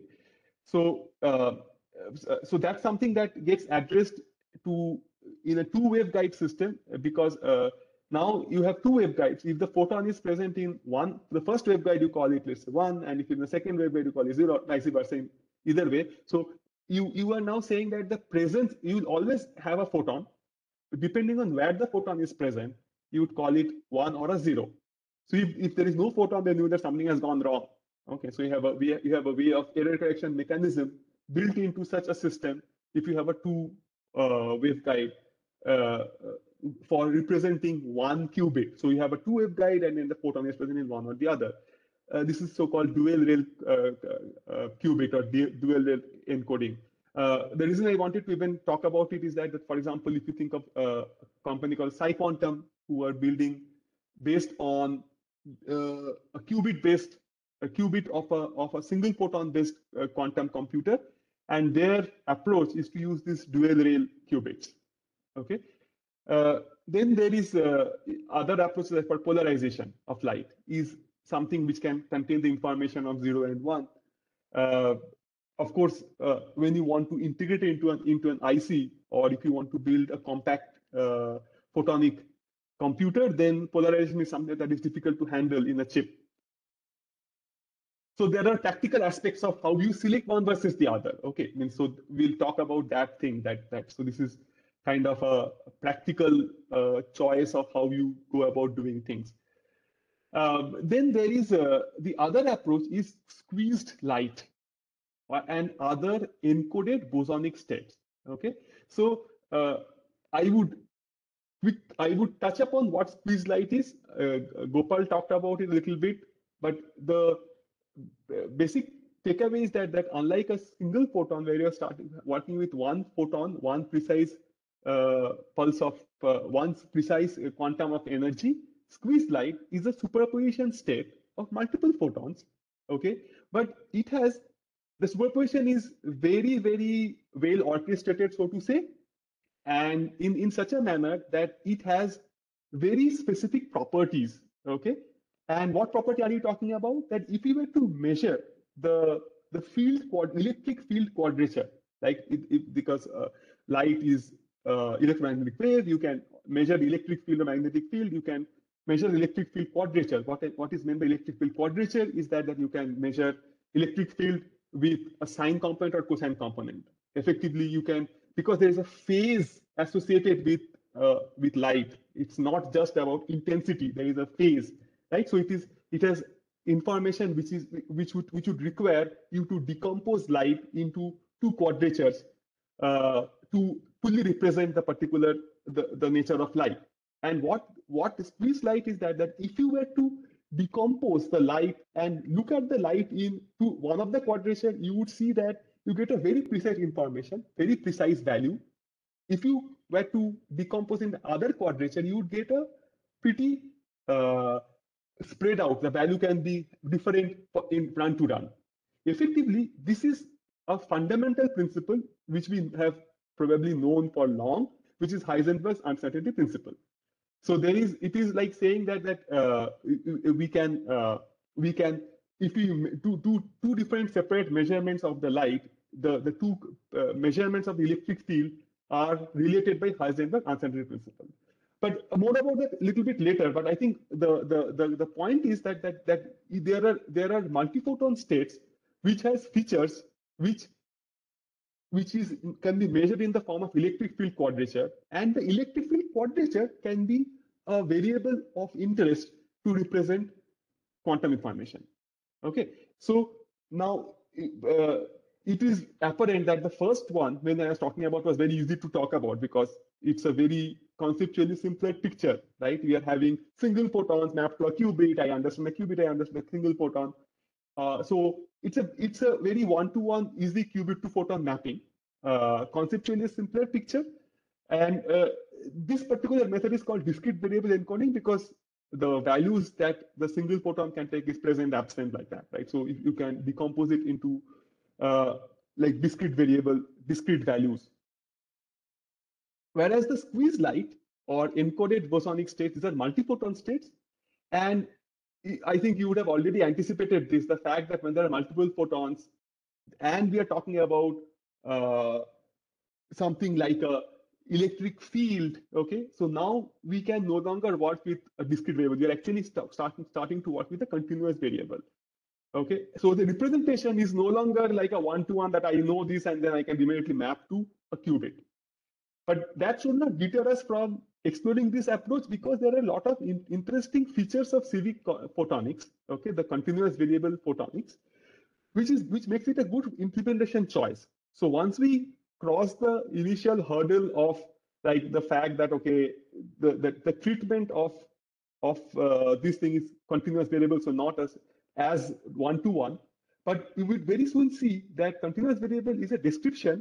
And then you can actually use the description of continuous variable to be mapped to something which is a discrete variable. And in which case you can use all the things that you have been doing for discrete variable and use all the concept in continuous variable. But we have to start the description of the problem in terms of continuous variable and put the right kind of layerings to convert it into a discrete variable. So there is this one extra step of understanding that is required in order to understand continuous variable problems. But again, the advantages that it gives in terms of implementation, I will talk about in a moment, that kind of puts the case of why CV is becoming so popular. So just a quick, probably a detour onto the squeeze state in CV. So light mode in a vacuum state, like when let's say we are in a vacuum state and we want to measure the electric field, you can decompose even like a light where there is no light, okay, that like a vacuum state. If you were to measure electric field, you can get a number and that value has a spread. This is because of quantum uncertainty, okay? Like if you measure electric field in something where there is a vacuum, you can actually get a value for field. If you were to think of classically, you should expect nothing, right? There is no light, there should be no electric field. But in case of electric field measurement in a quantum, if you were to go down to a quantum level of precision, you would see that you can measure electric field even in vacuum. And you can do this measurement in two different quadratures. That means you use the sine or a cos component to do the correlation and do the measurement. So let's say imagine two different settings of the phase before doing this measurement.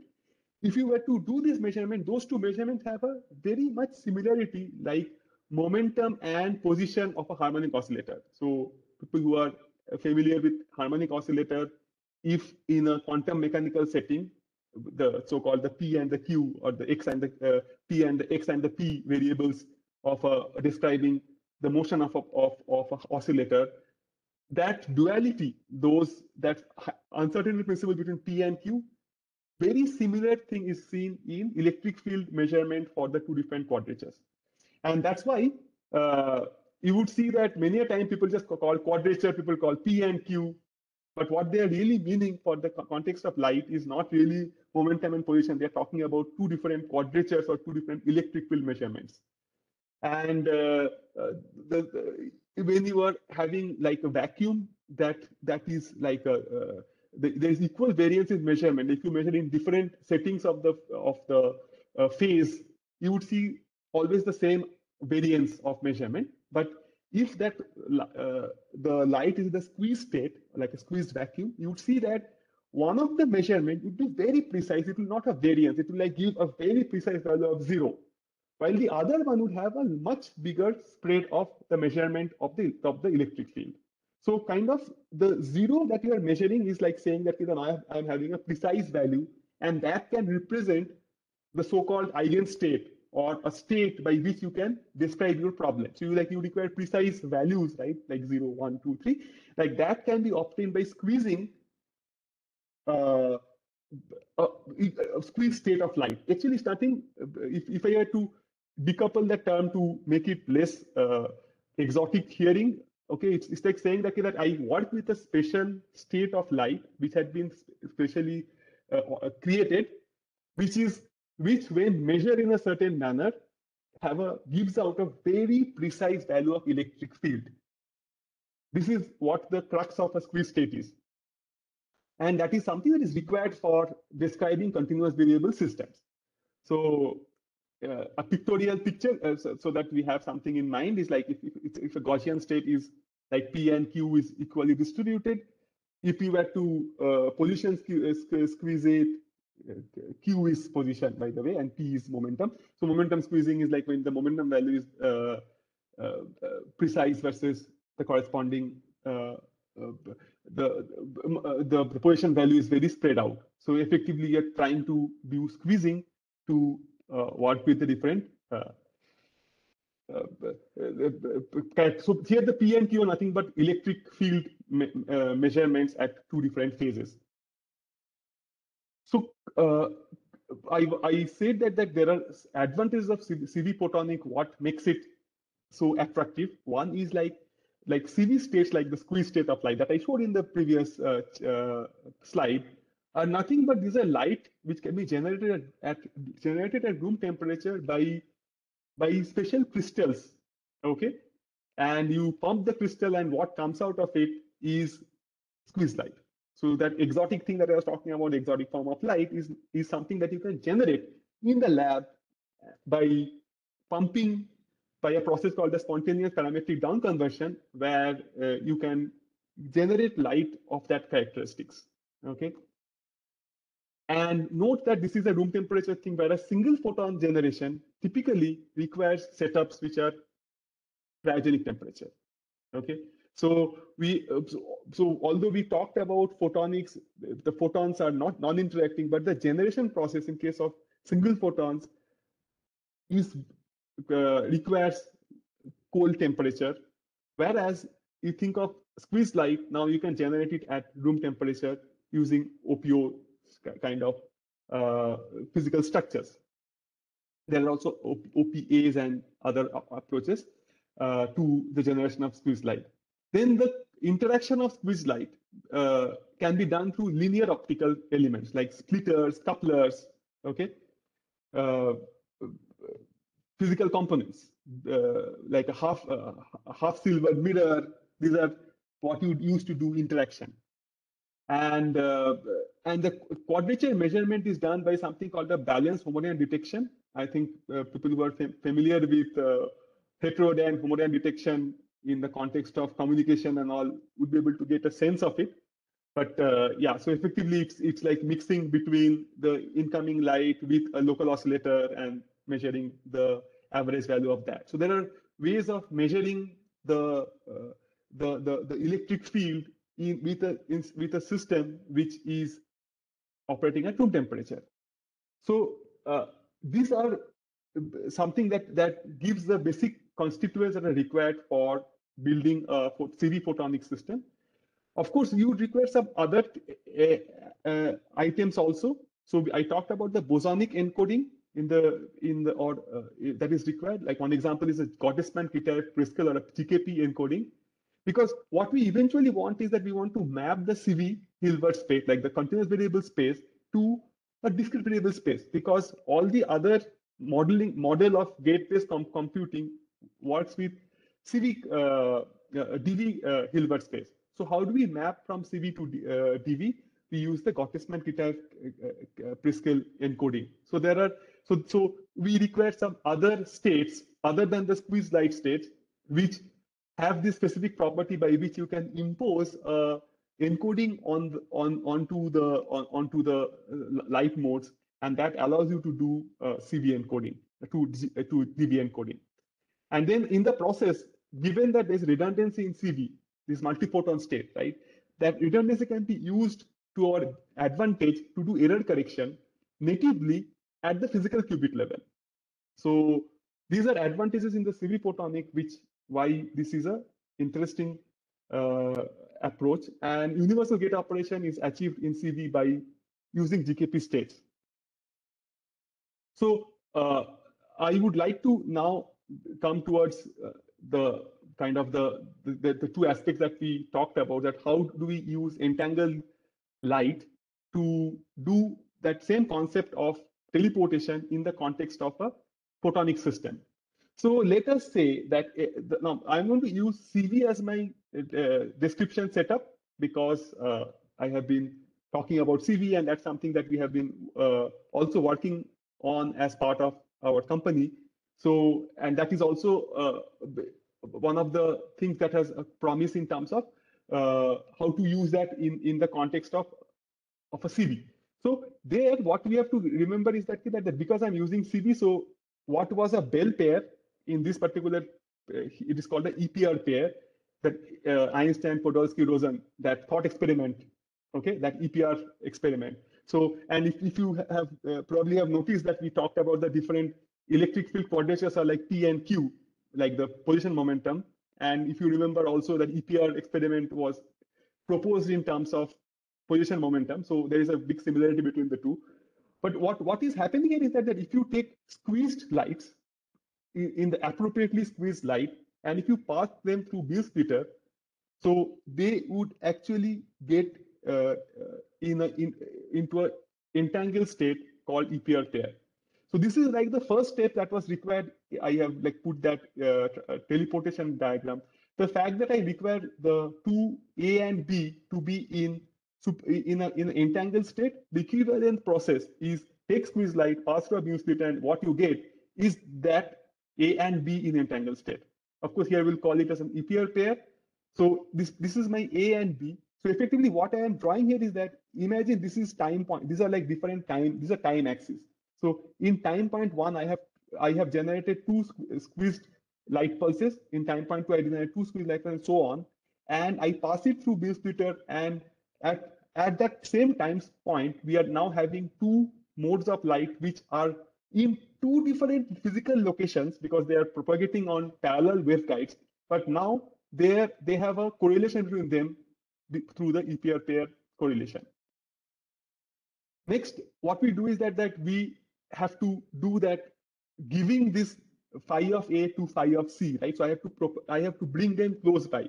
So what is the corresponding thing is that I put a delay on one of the element, one of the path. So effectively, I am realigning the time such that now what happens is that in the same time slice, I have one partner of the EPR pair and coexisting with a a partner of the previous pair. Okay, so now this is like C and D have come on the same time window. Okay, so I'm temporarily adjusting them so that they are brought close by, so to say, in this analogy, the A and C are brought close by. And then I have to do an interaction and measurement. So that is effectively what I'm doing is that now that A and C are in the same location, so to say, I pass through a beam splitter that kind of does the interaction process, and the balance homology detection is the measurement process. And just like in the previous example, in the case of a EPR, in case of a teleportation, we need to know this value and take care of them to do a trivial operation to adjust the state. Similarly, here also we will get the outcome of the valence homology detection, and we can track them classically. But what we have achieved is that the state of C has hopped from C to B. So effectively, we, by the process of measuring A and C, I have consumed of the value of A and C. They no longer exist. They have been passed on and they are now consumed in the process of valence homology detection. But the information is not lost. It has been hopped up onto B. And I can repeat this process again and again and again. So now I have an infinite train, which kind of says that we address the concern of flying qubit by allowing the thing to hop from one to the other. So in a form, we have formed an infinite 1D sequence of entangled light modes. So we can hop from one to the other, and we can keep doing that forever. So it's a 1D sequence of light mode. But the thing to note is that at any point of time, only a small number of qubits are coexisting. So it's not that all the, so you build the qubit that you want to hop onto and eat up the qubit that is already has gone to the other end of the chip or other end of the line. So so effectively, this is how you can build a 1D cluster, and you can actually extend it to 2D cluster by having other interaction. But the essence is that we can form an entangled state which is good for doing quantum computation by using teleportation. And the interesting thing is that what we have created as a cluster state is a very highly entangled quantum state. So this is not only good for implementing qubits, but also it can be used by doing modifying and the state of the measurement process, and by which we can do quantum operation also during the teleportation operation. So it's not just hopping and keeping the same information, we can actually do operation. So this is called measurement-based quantum computing. So we are coming close to the end of the talks, I think, and the time. So I'm going to now just do a quick wrap up of what are the things that we saw here. So what we saw is that for doing a 1D cluster state in CV, we are requiring 1D cluster state and squeeze light source, beam splitter, delay line, and homology detection. These are the components. And these components are realized in different ways. You can realize them on an integrated circuit, a photonic integrated circuit, or in a tabletop or fiber-based setup, or in hybrid setup. So there are different ways in which we can implement this. So it is possible to extend this into multiple 1D, 2D cluster state. So this is just an example of some experiments that had been done in, like this is done by team of Ulrich Anderson, where they have demonstrated this, like these are like physical components that you put together. Or another example of Akira Kurosawa, who had again done it in a different configuration. Again, the idea is that these, what we are talking about, had been demonstrated in experimental setups. Okay, so of course, the next set of things is that from here, you can, and as we talked about, we can take this and put it into chips. We can, there are different hybrid ways of implementing this. And that's the path towards implementing a quantum computer. Okay, so I would actually, this is kind of the point I wanted to, this thing that we talked about the basic quantum computing paradigm. One is the gate-based computing. So this is something that Gopal talked about. And I quickly touched upon the fact that when we had gotten this entangled state, which is the cluster state by the process of teleportation, the fact that we can do measurements, and via measurement we can actually modify the state when it is hopping from one place to another. So this is that the measurement-based quantum computing paradigm. So the thought process is kind of different in the fact that we are not doing unitary evolution, but we are using transitions and measurement to do going from one step to another hop. And this is from the original 2001 Rosendorff's MBQC and cluster state introduction of that in his thesis. And what we see is that this thing was originally proposed for matter-based qubit, but we can map it into a cluster state, as we talked about for the photonics, and use very similar concepts of measurements in different. The measurement process can be modified, and that can be used to do computation. Okay, so by this we have addressed both the things about flying qubits. One is, how do we ensure that once the qubit is flying off, how do we ensure that we can still retain the information? And the second thing is that how do we do computation by doing appropriate measurements in the process of when that teleportation is happening. Okay, so as a philosophy, what happens is that you ensure that when the qubits are generated upfront, you ensure that all the entanglements or all their interactions are done upfront, so that you can later modify the content from one to the other. You can pass the information from one qubit to another qubit using measurement and teleportation. So teleportation causes it to jump from one place to another, and measurement allows you to do the desired operation.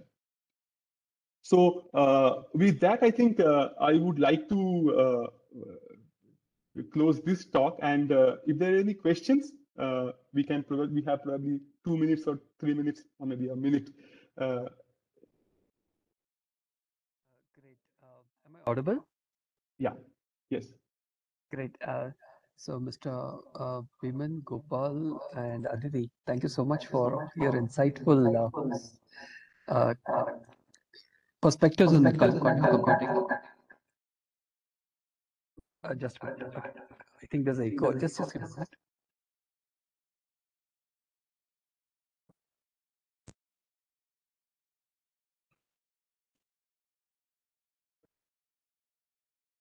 Able to you now?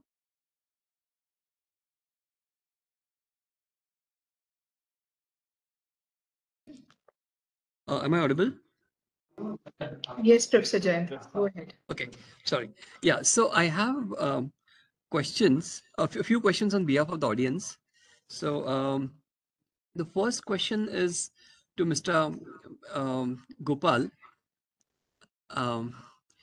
So you spoke about different approaches to quantum computing technology. So we spoke about gate-based quantum computing. We spoke about GBS. We spoke about quantum annealing. Is there a specific preference in a certain context in which these technologies are preferred? Like, for example, gate-based quantum computing would be suitable for a certain context, or maybe quantum annealing in a certain context. Is there something like that? Yeah. So as of today, so as I said, right, the quantum annealing. So it implements right now, I think I didn't mention that. So I think D-Wave has a 5000 qubit quantum computer, right? So with a quantum computer of that size, as I already said, some of the combinatorial problems can already be solved, and results are in coherence with what the classical results show. So which means with a bit more of scaling and with a bit more of improved quality of qubits, results will start getting better than classical. Okay, but that's today. But if you see from a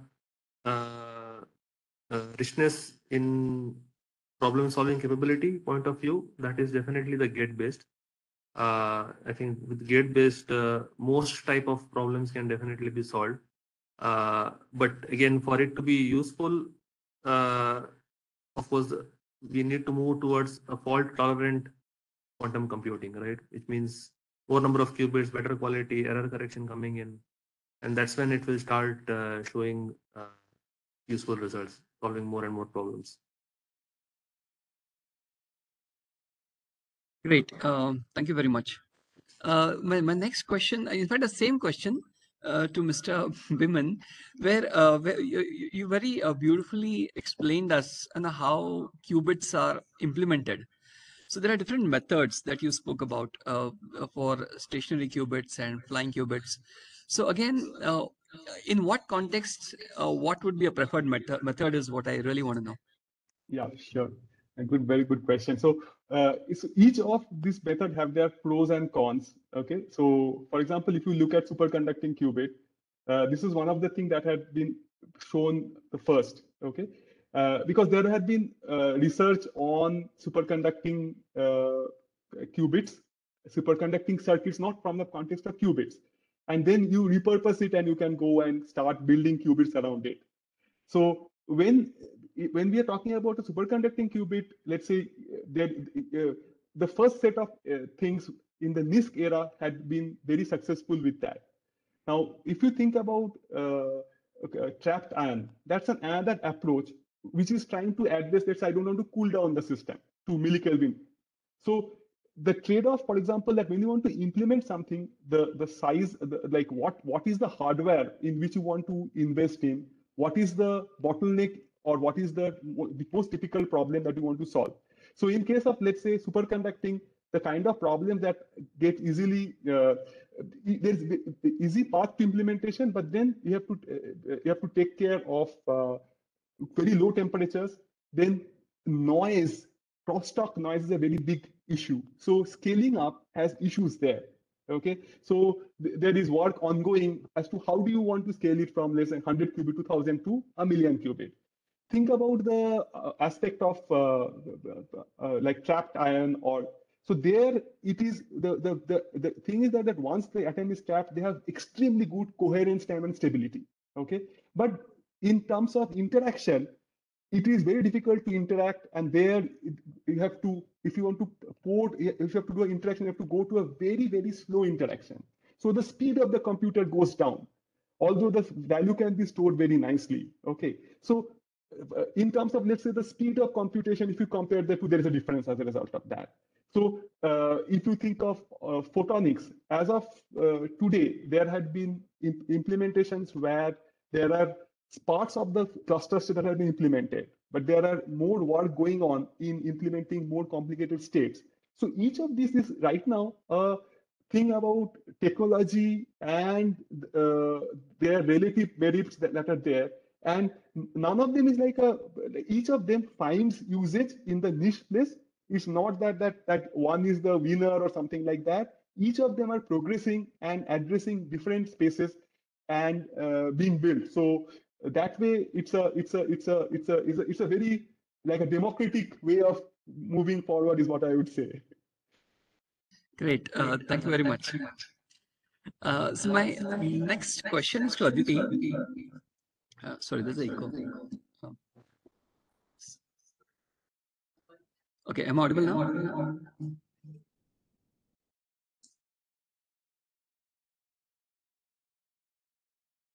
Yeah. No, there's some echoes.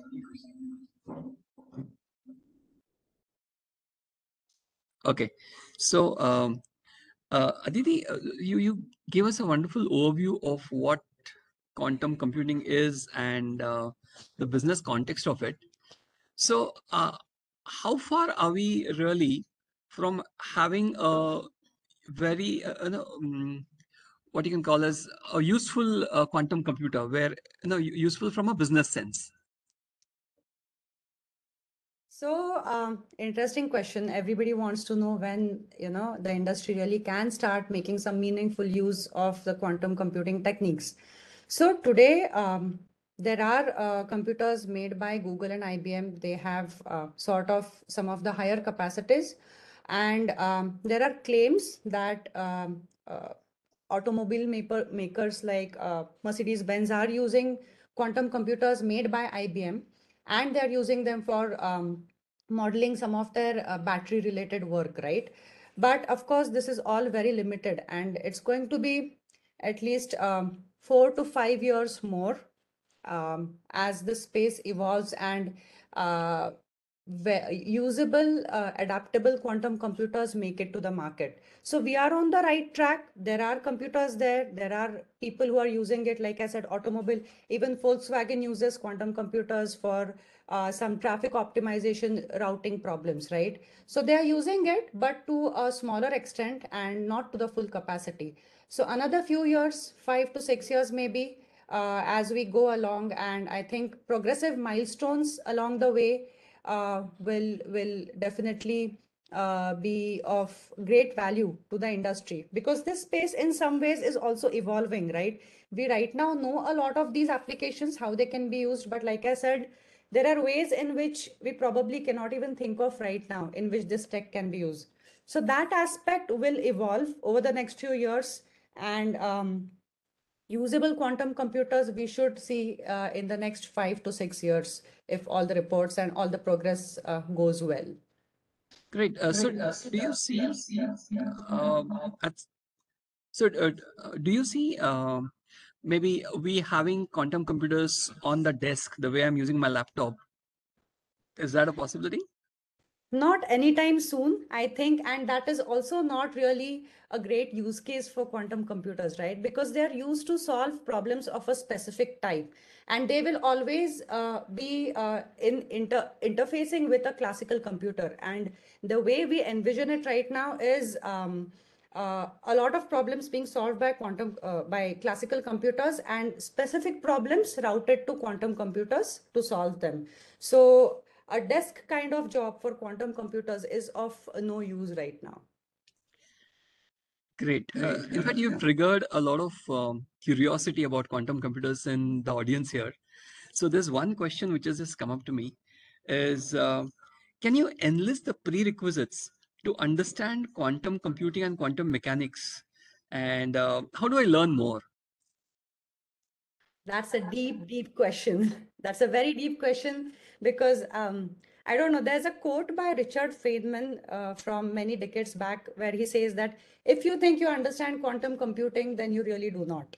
So, so yeah. So there's jokes apart, but there's a lot of material to read. What we could probably do is, share a few articles, a few pointers to get started. There are universities now within India that have started offering deeper courses on this, right? There are master's courses offering specialization in quantum computing. That is one way of going about it. But to just get to know about the technology without really being part of these courses, lot of material available on in the form of videos, in the form of archive papers. If you go out there and just now, like Biman and Gopal touched upon many different aspects of quantum computing. If you just go and look up each of those concepts, you will see there's a lot of white papers, there's lots of videos explaining each of those concepts in detail. So you can either do some bit of learning on your own to begin with, look at lectures online, look at white papers, or there are ways to enroll in courses in universities as well. Great. Thank you. I'm sure this will give some direction to the audience who are curious about quantum computing to proceed on their journey of learning.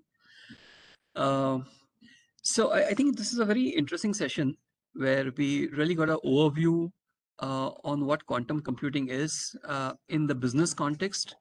What are the different approaches to build this quantum technology, and even as fundamental as what is a qubit and how do you implement a qubit. So with this, I would like to invite Vardhan to thank all the panel members. Thank you, sir. First of all, I would like to thank Aditi ma'am, Viman sir, and Gopal sir. This has been a very insightful session, and with certainty, I can say that all the students present here have not only learned more about the quantum computing, but also the intricacies of the quantum ecosystem. Thank you so much for sharing your knowledge with us, and we look forward to learning more from you, hopefully in person at a university. Thank you. My pleasure. Thank you for having Thank us. you. Thank you. Thank you for having us. Yeah, thank you.